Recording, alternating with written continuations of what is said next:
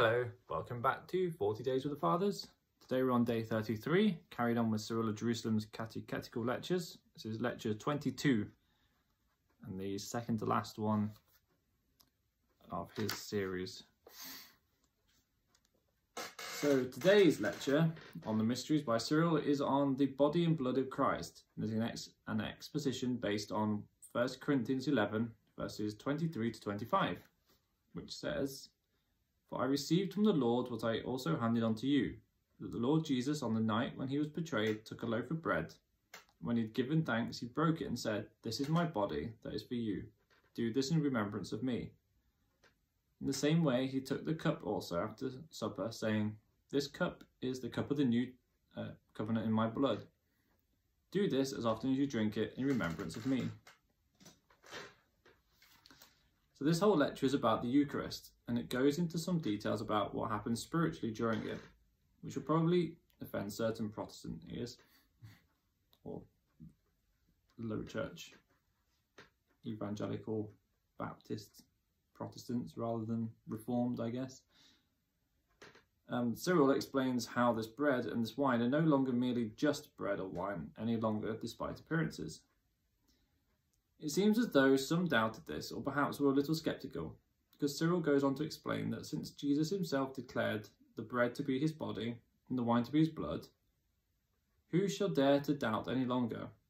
Who shall ever hesitate, saying that it is not his blood, he says. This view was not uncommon amongst the early church writers, and even today in certain branches and denominations there exists this belief, either in the form of transubstantiation, which is generally a Roman Catholic belief, which means that the bread and wine actually become literal body and blood at the consecration of the priest, even though the accidents, as in the physical bread and wine itself, still look like that. It's not that, as far as I understand it. Or of the real presence, which sometimes transubstantiation is called the real presence, but in this sense I'm defining it separately, as in a doctrine of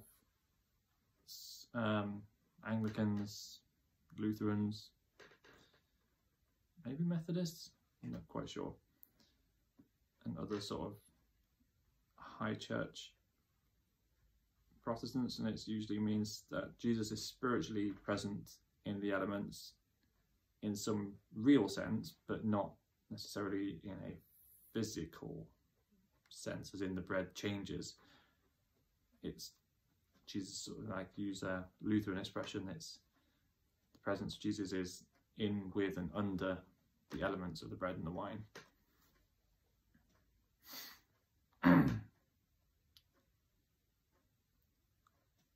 But either way, the early church view was completely against it being purely symbolic and nothing more. It was always a spiritual element to it in some real way, and in a very holy, special way. It wasn't such a flippant memorialist view. Not to say that they're flippant, but you know, it wasn't just bread and wine or juice or whatever you use, and it was actually the presence of Christ in it in some real sense. Anyway, Cyril argues against the doubt by referencing the wedding at Cana and how Jesus turned water into wine by asking, is it incredible that he should have turned wine into blood? So then, with full assurance that something miraculous takes place during the Eucharist, let us partake of this most holy meal. For in the figure of the bread is given to you his body, and in the figure of wine his blood, so that we may also become the same body and the same blood with him, since what we eat is then distributed throughout our own bodies. Cyril points to Peter's words and states that it is a way in which we become participants of the divine nature, which Peter says in 2 Peter 1 verse 4. And we become participants in that through eating the body and blood. Emphasizing the spiritual nature behind the bread and wine, Cyril then points to the time when Jesus argued with the Jews over his statement, that they would need to eat the flesh of the Son of Man and drink his blood, if they were to have eternal life in them, and how they missed the point of Jesus' words and were offended, having not heard his saying in a spiritual sense. That's the whole discourse in John 6, if you want to look that up. This bread was also prefigured in the Old Testament, called the showbread, or the bread of the presence, which has now come to an end in Christ, who is the bread of heaven, broken for us so that we may have true life. And that showbread is, you can look that up in Exodus 35 verse 13 or chapter 39 verse 35 if you want to look at that. So spiritual presence, not physical. Quoting from David in Psalm 23 verse 5, when he says that the Lord prepares a table before him in the presence of his enemies, Cyril interprets this in light of the Eucharist as meaning that before Christ came, the table was one of demons, polluted with idols and defiled by their nature. But since Jesus, that table which God has prepared is that mystical and spiritual table, which is now contrary and in opposition to the evil one. Before you communed with demons, but now with God. Now the spiritual table is where we eat and commune with God, and though it may look like simple bread and wine, we take it on faith that it is more. And to quote Cyril, "Consider therefore the bread and wine not as bare elements, for they are, according to the Lord's declaration, the body and blood of Christ. For even though sense suggests to you, let faith establish you. Judge not the matter from the taste, but from the faith be fully assured without misgiving that the body and blood of Christ has been vouchsafed, given to you." Cyril then points to Solomon, saying he hinted at this grace found in the Eucharist in Ecclesiastes 9 verses 7 to 8, where it says, "Go, eat your bread with enjoyment, let your garments always be white. Receive the joy that Christ gives and press on towards salvation. Now that you've put off the old garment and are clothed with a garment that is now, which is always spiritually white." Cyril closes off his lecture by saying that now his new converts have learned these things, they should be fully assured that seeming bread is not bread, though sensible to taste, but the body of Christ, and that the seeming wine is not wine, though the taste will have it so, but the blood of Christ.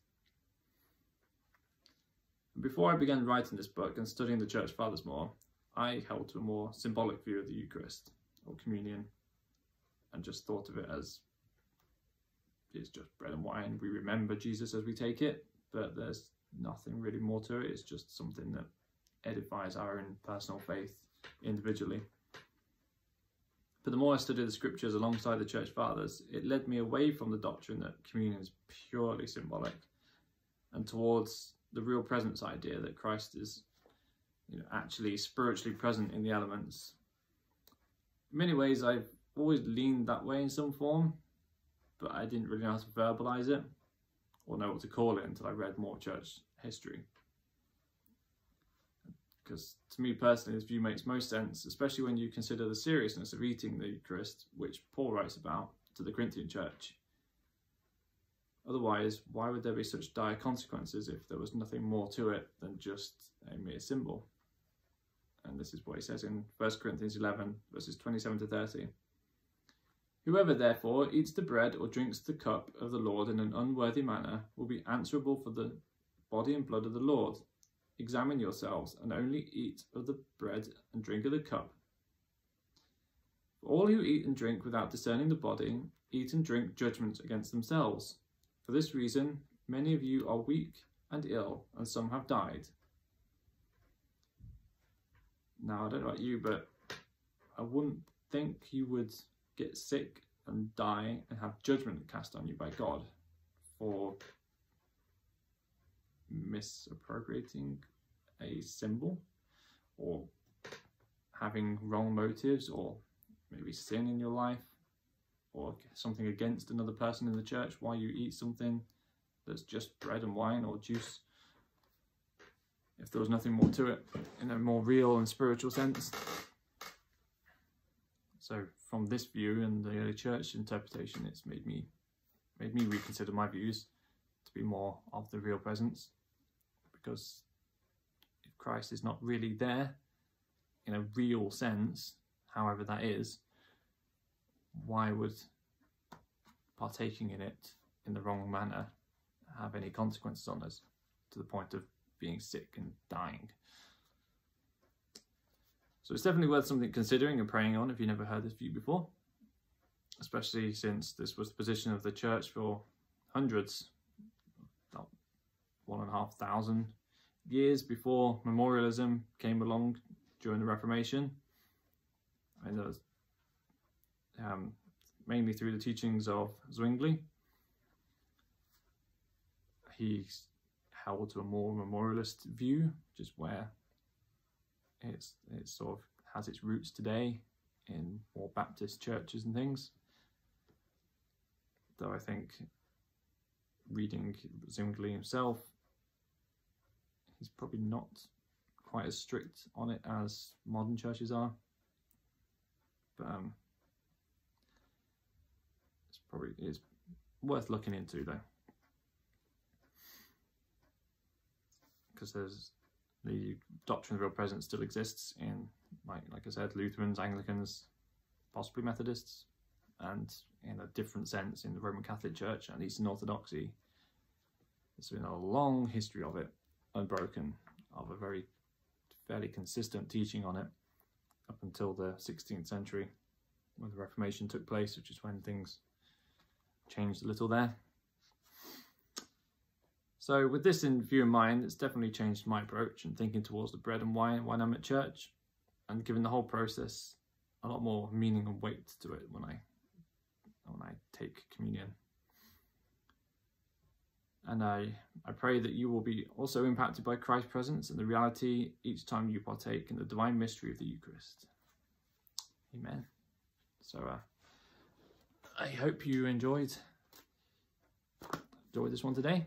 It's definitely a challenging one, I think, and something that even if it grates against you and what you believe and think, it's something worth checking out and looking into if you have any interest in the early church and why they did and said these things and taught these things, and very consistently from the earliest records we have up until very frequently in history, relatively speaking. So yeah, the book's available online if you want to buy it, or you can just like and subscribe my video. There's links below for all the relevant things you can look up on social media. Thanks. See you tomorrow.